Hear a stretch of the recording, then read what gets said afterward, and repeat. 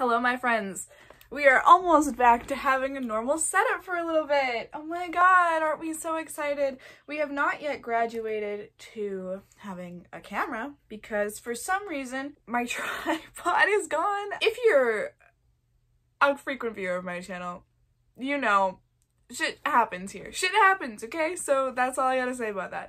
So we got my phone, but I do have my ring light again, and I'm not wearing my contacts, so I can't really see you. Okay, so today I just wanted to talk about all of the shows that I want to watch on Netflix because I don't have a job because my internship got canceled, and I have a lot of free time. This is a great time to go and try to catch up on all of the Netflix shows you've been putting off, myself included, and so I just thought I would share the shows that I have on my list, and then maybe in the description, the comments, yeah, I promise, I've been making videos for a while. In the comments, why am I not signed in? In the comments, you can let me know, what shows you recommend if they're not on this list. And yeah, we'll go through all of my to be watched, and then at the end, I guess, I'll also do shows that I have watched that I recommend. So let's just scroll down. Here's my laptop. I'm sure you're all familiar with it at this point. I have to hold it very close to my face because I can't see anything. Most of them are TV shows and not movies. So we're just gonna list literally everything. So first of all, I have Jeffrey Epstein, Filthy Rich. I think, is this a documentary? No, it's a limited series this is a true crime kind of series looking into, I think, like Epstein's life. I'm very interested in all of the things regarding like government and societal corruption, societal things that are being hidden from us, the intelligence that I believe the powers that be have, especially considering all of the shockingly, what's the word? Fascist? Yeah, I think that might be the word. All the things that are going on. I am really interested in making sure that I'm up to date and not just, you know, like absorbing the information that the powers that be want me to absorb. So then I've got History 101. It's just like a limited like docu-series that will have episodes that like the history of the space race, the history of McDonald's, the history of feminism, like just really short, informative documentaries that I think is interesting. So there's that. You're gonna see, I think, a few more of these kind of like more informative documentary kind of things. I really like documentaries. So then we've got The Last Kingdom, which I literally just added because the trailer looked good. As Alfred the Great defends his kingdom from Norse invaders, Uhtred, born a Saxon but raised by Vikings, seems to claim his ancestral birthright. So I really like history. Literally, I'm sure the History 101 kind of informed you about that, but I'm really interested in that kind of stuff. So when I'm not looking at something that's exactly realistic, I like looking at like historical fiction, especially in television. Historical fiction is like my favorite shit. I love that so much. I want to watch the movie Inception just because that's one of those movies that everybody's seen it. I used to be kind of like starting to be a movie buff. I kind of would love to be a movie buff, so I feel like I should associate myself with some of those more popular movies, so that's why that's on there. We've got Outlander, which kind of fits into the whole like medieval England kind of vibe that you're probably gonna get from me here. I enjoy that. It's a book series, and I have the first book, Outlander, that I plan to read, and I figure because it's a really long book, I would watch some of the TV series to see if I was interested in the book. We've got Spider-Man Into the Spider-Verse. This is a movie that I know. I don't know how I haven't seen this movie, and I don't know how I've known that I haven't seen this movie and still haven't seen it. Like, I'm such a huge, like, Marvel fan. I don't know. Well, it came out, and I couldn't go and see it in the theaters for whatever reason. I don't remember. And then it wasn't immediately on streaming platforms, and I kind of forgot about it. So then I didn't watch it, and then school happened, and everybody had already seen it, and then it kept on coming up. People would be like, Alexa, you haven't seen this? This is such a great movie. This is such a great movie. I don't know. I just haven't seen it. I don't know what to say. My Quidditch team, they were going to arrange a special like night where we were going to watch Into the Spider-Verse because I hadn't seen it, but then, you know, we got all sent home like a week and a half after my teammate promised that, so haven't seen it, and I don't know, now I want to watch it with somebody, so I'm kind of, I don't know, I feel weird about watching it alone now. Then we have Sex Education, which has, what's his fucking name? Asa Butterfield, yeah. It looks like the kind of show that I'm either gonna think is really funny or I'm really gonna hate. I think the premise of it is this kid, Asa Butterfield, whatever his character's name is, his parents are like an OBGYN or something, or like sex therapist, I don't know, something to do with like all the sexy times, and he starts like giving people like advice on that kind of stuff at school, and then he like rises to the ranks of being like a sexual health counselor or something. So then let's move on. We've got Anne with an E. That's the Netflix original based on Anne of Green Gables. I haven't read Anne of Green Gables. I have a lot of books that I want to read, and usually I like to read the book before watching the adaptation, but I've been really hit, if you have been paying attention, with a lot of really terrible books. And honestly, I just want to save myself the time, and I know it's a beloved book, but I don't know. I need to see if I care about the story first. So yeah, there's that. Then we have The Flash. I actually have seen the first season and a half of The Flash. I really liked it. I don't know why I stopped watching it. I think it's because one of the characters like was annoying me or something. Jay Garrick, the new speedster. I don't know. I think he just annoyed me. I'm not exactly sure. I didn't like him. So I want to finish that. On the same lines, I've got Arrow and Gotham. Oh, and Supergirl. I actually need to add those again because I deleted them, but Arrow and Gotham are two more. Pretend they're on this list just because I like superhero stuff, but I'm more into Marvel. So on Disney Plus, I have lists of like basically all the Marvel shows I want to watch. So the only one that I'm really compelled to watch is The Flash because I did like The Flash, and I have no interest in Legends of Tomorrow, just so you know. Then we've got Disney's The Princess and the Frog, just because I haven't seen it. Then we've got Patriot Act with Hassan Minhaj. Is that how you say his name, Minhaj? It's like a comedy series on politics and culture. I really like funny people, so if he's funny, that'll be great, but I also really like seeing politics from different perspectives. I don't think that it's a wise way to learn about the world to only watch one side of anything, so I like to consume, for instance, news media from the left, right, center. I've got Our Planet, which is just, it's like a docu-series on nature and our planet. I have a few of those on here as well. We've got Black Mirror. I'm sure you know what Black Mirror is, so that's on there. We have The Crown, which is, I tried to watch this actually. I watched the first 3 episodes. It's about Queen Elizabeth, the current queen in England, and how she kind of like rose to be. It's like a historical fiction, kind of like retelling, because it's not fiction, because obviously some of these things that happen, but it's been dramatized, you know, for TV. We've got The West Wing, political drama series. The Dragon Prince, which is this really cute looking little cartoon, and I really have been watching like Avatar right now. I don't know, I just wanted to look at something a little bit more lighthearted, so I've got that on there.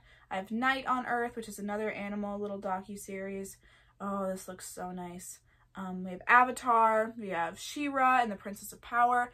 I had never heard of She-Ra, but then my Quidditch team was watching it after we finished watching Avatar, and so I figured, I love everyone on the Quidditch team. I think that they all have really great taste in things, so I'll take a look at this as well.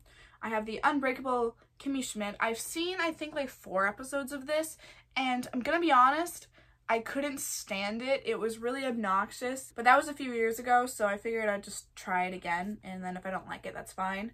We've got The Witcher, which I've seen the first 3 episodes of, and I really like The Witcher. I think it's so fun, except for it's one of those shows that I don't feel like I can binge watch, so I need to remind myself to sit down and just like watch a straight episode. I've got Dracula. It looks like it's got good production. It's supposed to be psychological, scary, and suspenseful. I feel like I would like that kind of television. Like, the few series that I've seen that are sort of like that, I've seen, like, as I said, a little bit of The Witcher. I've seen basically all of Supernatural, that kind of thing. So I want to get into that. We have Versailles, which is like historical drama. Lost in Space, which is like an alien sci-fi kind of thing. We have Troy, Fall of a City, Following Paris. I really like ancient Greece and Rome as well. We have the show Spinning Out. Is that a movie? No, it's a show. Spinning Out. It's like a figure skating thing. And the only reason I added this to my list is there's this movie that I really loved when I was really little. It's called Ice Princess. I'll put a picture on the screen here. And it was like one of my favorite movies ever. So this kind of just reminded me of that. So I added that. We have Alias Grace, which is a TV adaptation, Netflix original, from the book Alias Grace by Margaret Atwood, who's my favorite author.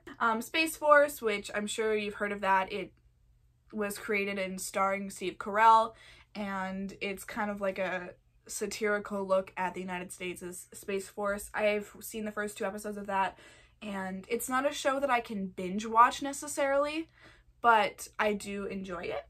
I have the series Explained, which just takes a look at, you know, different topics like the racial wealth gap, and what else do we have? Monogamy, K-pop, designer DNA. I originally added this to my list for help with the book that I'm writing, because one of the episodes was helpful to me, and I do like having things explained for me, so it's remained on my list. I have Sabrina, The Chilling Adventures of Sabrina. So it's like Sabrina the Teenage Witch, but adapted. Sabrina the Teenage Witch was like my favorite show when I was little, so I added this as soon as they made it, but I just haven't gotten around to watching it yet. I have the docu-series Trump, An American Dream, for, you know, the political interest that I have.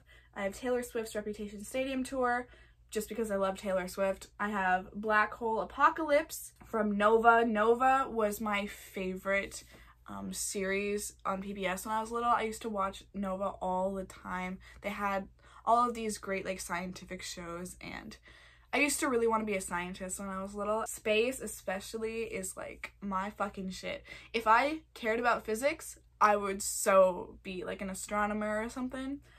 But unfortunately, I don't care about physics. But still, I like to learn about it as much as I can from just like a normal person's perspective. So that's why I have that there. I have Netflix's Roman Empire. I've seen the series on Caligula, and I really like it. It's like a documentary, but they insert actors there as well, where it's kind of like a show. Not like, oh, we're talking over you and then there's just like a quick like reenactment scene, but it's kind of like a drama, but it's non-fiction. I really like it. It's really good. And then I have The Rain, which is 6 years after a brutal virus wipes out most of Scandinavia's population, 2 siblings join a band of young survivors seeking safety and answers. So I picked this because, one, I thought it was pretty relevant to our current period in time. I really have a fascination with Scandinavia, and some of the themes, I haven't seen the show yet, so I'm not sure, but some of the themes, just from the quick look that I had, look like perhaps they could influence the...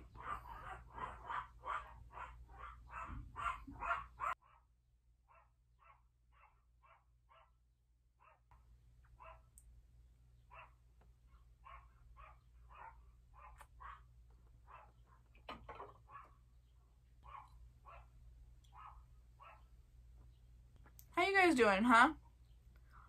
Give me your life update down in the comments. I'm very interested. I actually am. Are you doing okay? Are you staying safe? Please stay safe. If anyone was wondering, the lipstick that I'm currently wearing is from Dose of Colors. It's this one right here. It's the color Date Night. Okay, let's go. Okay. So yeah, I thought The Rain might be a pretty decent influence on the novel that I'm currently writing. We've got House of Cards, which is my next series that I want to watch. I'm very excited to watch this one.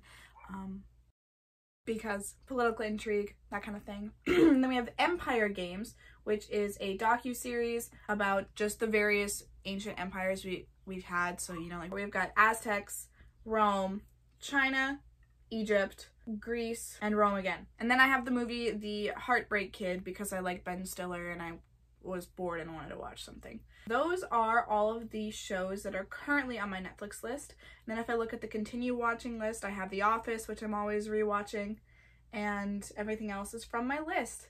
Let me know if there are any shows that you recommend. My favorite shows are sitcoms. I know that that's probably a little bit surprising because most of the shows that I talked about, oh, that 70s show needs to go back on my list. I had to renew, like completely delete my Netflix subscription and then make a new one, so a lot of my old shows got deleted and I had to add them back later. But I really like sitcoms, actually. My favorite shows are like The Office, Parks and Rec, The Good Place, and Friends.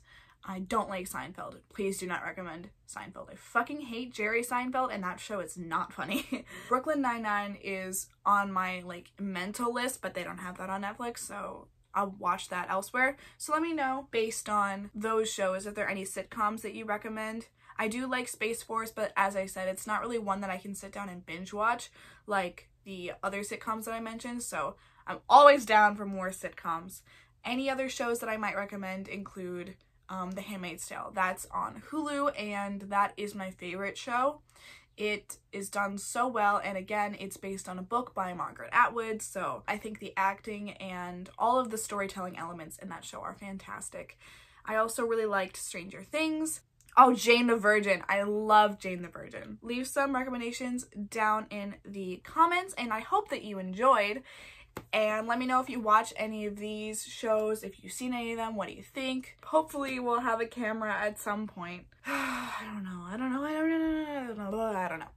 Okay, ciao. I haven't said that in a long time.